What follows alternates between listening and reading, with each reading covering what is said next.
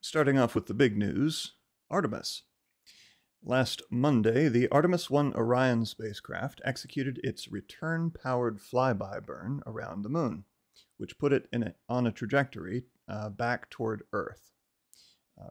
So it had been in a distant retrograde orbit around the Moon, but it had executed a burn a few days previously that set it up to fly by the Moon at a distance of about 81 miles, sort of slingshotting around the Moon, and with the addition of the return-powered flyby burn, set it on a trajectory to head straight back to Earth. The burn occurred on the far side of the Moon, so we couldn't receive any live signals from Orion until a few minutes later. Its return flyby brought it, again, within about 81 miles of the lunar surface, which was not quite as close as its outbound powered flyby, but still pretty close. And remembering that the Moon does not have an atmosphere to speak of, there isn't an issue of atmospheric pressure, causing drag on the spacecraft, even at a low altitude. Once it emerged from behind the Moon, it started sending pictures like the one you see here, with the thin crescent of Earth rising over the limb of the Moon, backlit by the Sun. Fast forward 6 days to this morning. This shot was taken when Orion was about 15,000 miles, or 24,000 kilometers away, racing toward the Earth at 6,000 miles per hour. When it left the Moon, it wasn't going nearly that speed. The acceleration is due to Earth's gravitational pull. The closer you are to a gravitationally dominant object, the faster you go. Just a short time later, Earth loomed large in Orion's view. Orion approached Earth, moving from south to north. The white continent on the left is Antarctica. On the right, the sun was rising over Australia. You can kind of see the brown of that continent there.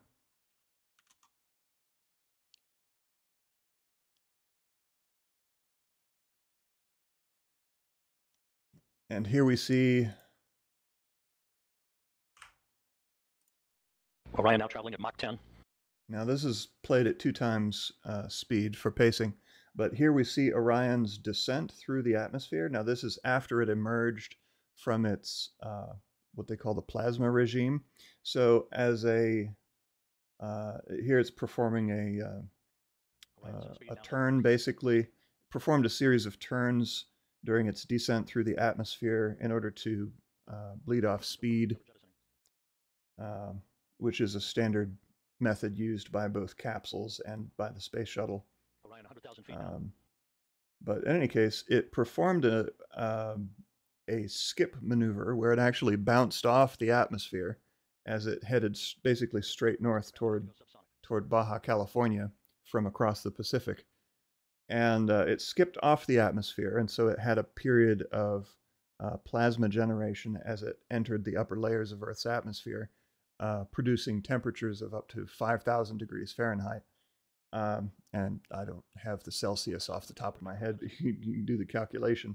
And then it re-entered the Earth, so it bounced out, and then it re-entered the Earth's atmosphere. It does this to sort of to break up the deceleration of re-entry, so that it's not bearing the brunt of decelerating from 25,000 miles per hour down to a few hundred miles per hour all at once. And so here we see the 2 drogue parachutes deploying. Now there were only 2 drogues. I remember someone in the chat saying that they thought there were 3. Now there are 3 main parachutes, but only 2 drogues. And then a short time later, I'm going to fast forward a little bit. And we're on mains. Okay, so there's the, here, poof. There's the mains. And again, this is sped up a little bit just for pacing. And so they begin, the main parachutes, when they're initially deployed, are what they call furled. They're they're bunched up.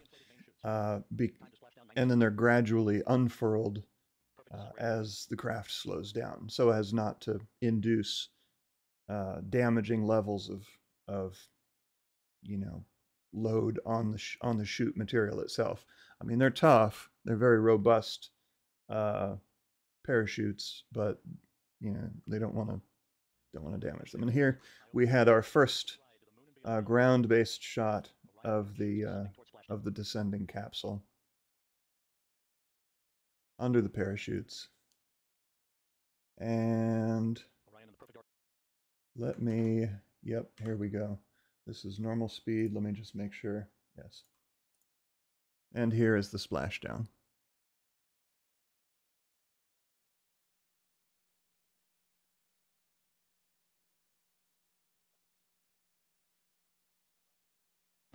$500 feet.